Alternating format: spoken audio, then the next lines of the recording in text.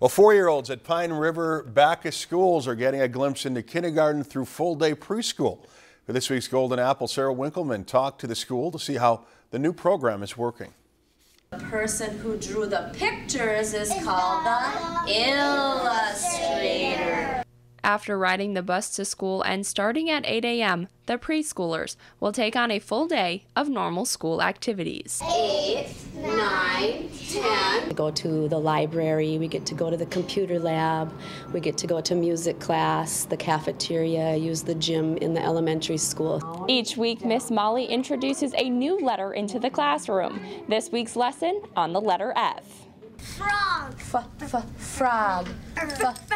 Fur. More parents are working, so just to have the kids go to a place where they're not only taken care of, but they're also learning is a blessing. Last school year, a trial period took place to get feedback on the possible program. That we were able to, kind of tailor our program to what works for families, people that are working or whatever, and those types of things.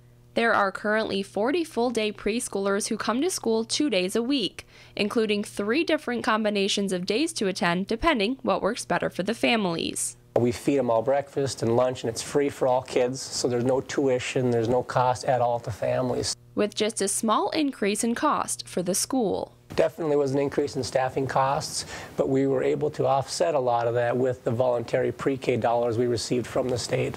A change that parents, staff members, and children are adjusting well to. Most of them do just fine, a little bit tired in the morning if they're not used to getting up, but for the most part they are here, they are happy, and they are playing and learning. A shift to full-day preschool that will likely continue to expand in the future. The state of Minnesota and our administration here at Pine River-Backus is really putting a lot of effort into noticing early childhood and its importance.